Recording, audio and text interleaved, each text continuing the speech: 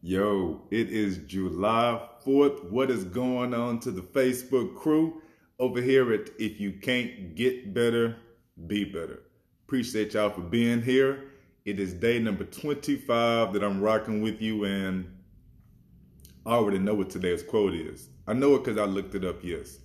But today's quote is that it goes back to Confucius, and Confucius dropped the line, "He who conquers himself is the mightiest warrior."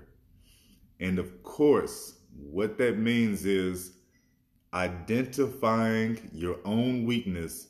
And once you know what your weakness is, doing something about it. My biggest weakness now is anxiety, man. Out of all of the multiple sclerosis symptoms I go through, with all of the back stuff, I have the spondylosis, I got ulcerative colitis. With all of that, my biggest issue is anxiety. You would have no idea. I'm a customer service agent, and I mean, my anxiety is so bad. Once or twice a week, I'm about to start crying. Even before I log into work, I'm about to start crying. My anxiety's gotten that bad. This is not the way I grew up. I know I was not that anxious of a person.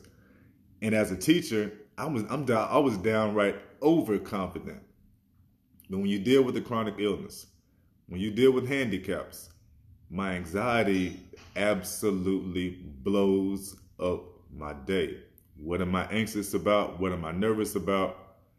My anxiety is because I'm always anxious. Am I a burden to others? I got a queen and kids here, and I'm always worried about, am I asking them to do too much? Am I asking somebody to pass the cup too many times? Am I asking somebody to, yo, would you nudge me here? Am I asking people? I'm always nervous about the burden I put on others.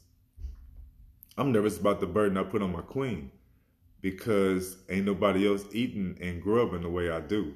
It's because of this illness that I do the pescatarian diet, and I'm trying to leave alone sugar and gluten, and I know I've got to leave the alcohol alone, but I'm learning, I'm getting better. Still, all of this, my vices, everything that I do, in my own mind, keeps me feeling like I am a burden to others. I do my yoga, I do my meditation. I feel like I am a burden to others. And one of the ways that I get over this, that I calm myself down, is my gratitude journal. You know it is. Because, like I tell y'all, it's hard. You can't overthink and have the negative thoughts if you're doing something positive.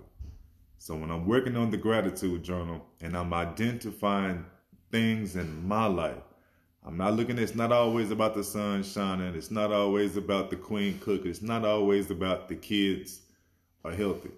Because at the end of the day, when you got a chronic illness, let's be real, man. You're not always doing this shit for your kids. You're not getting up going through all this bullshit, all this pain because you have kids. You gotta have another reason to do things. You gotta have another reason to do things. And the way, my reason is this gratitude journal. That's my reason. That's my moments away. That is, and because I've done it so much now, I damn near counted throughout the day. I think yesterday I did 9. I did my 3 online, I did my 3 with y'all. And it was 3 times throughout the day. I'm just stopping and I'm thinking, I gotta just look. And I'm thinking, what can I do? What can I do? What can I do? And while I'm focusing on that, it drowns out all the other nonsense. If I'm talking to family and friends and they'll look at you. You have a chronic illness. You're dealing with high anxiety because you have a chronic illness. That means you're sick every single day. You're sick all the time. Goddamn, you deserve to be, if anybody's going to be anxious, it's your ass. It's my ass. So you have family and friends that look at you And no matter what the conversation is or the subject is, they found a way to tell you that your illness doesn't match up. It's not about you. It's not about your illness. Your family and friends tell you shit like that all the time. It's not about you. It's not about your illness. It's not because you're sick. It's exactly why you have these answers. Because your ass is sick. And there are other people like you. So when they look at us and tell us that, they can fuck us up. They can make you anxious. You get around that by identifying your gratitudes. I'm not always writing them down, but I practice so much that so I get past comments, conversations. This is how you keep your day going with the gratitude journal. This is how you deal with your anxiety with the gratitude journal. We've been doing it. Before my gratitude journal, I was doing the 5 things where you would look around, you feel the anxiety coming, and you're looking around and you're trying to find something you can smell, see, touch, name it, stuff like that. I don't do that near as much now as I'm trying to find gratitudes. I got to find something to be grateful for, and I got to have the why I am grateful for it. That's it. Gratitude with the gratitudes help with anxiety.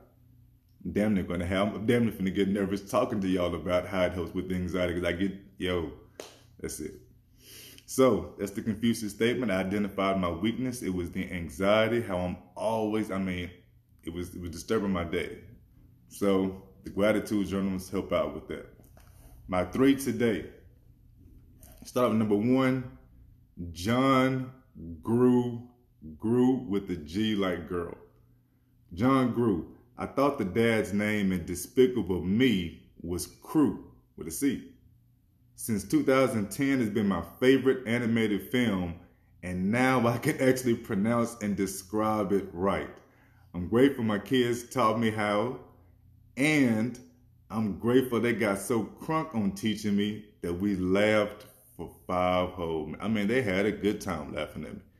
Oh, that was good stuff, man. And I really do like that movie, Despicable Me. And since 2010, I've been calling the daddy John Crew. Crew with a C. I even spell people. Man, C as in Charles, R as in Robert, U as in unique. And I argued back with them kids so much, I had to look it up on Google. Look it up on Google. Google it, daddy. Google it, and damn, right there. God damn. Gratitude number 2. Quote format. I got it from Cece. Again, but the gratitude here is on the business growth and on branding. My numbers are already going up, and this is going to help the numbers go up even more. Got to be, that's an easy one. I tell people about the gratitudes can be easy, they can be whack, they can be hard, they can be cheesy. That would be an easy one. And my last one, best leg day of the recent weeks. I mean it. I got in and out the shower without any danger, did a full set of yoga, stopped counting at 30 poses.